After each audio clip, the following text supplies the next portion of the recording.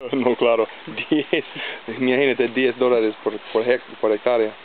This is what's going to sell me this farm right here. This is a little deeper pool. Dude, it's full of fish. There's fish in this pool. Little ones, sure, but where there's little ones, there's bigger ones.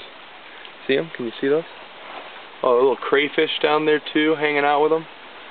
Cute little fishies. And langostino también. Camarón, sí. Sí, camarones. So it's got shrimp.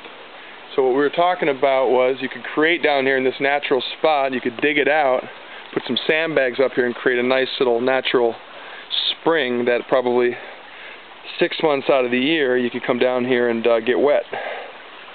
This is all inside the farm, down at the bottom. Beautiful. Lots of water. It's a good thing.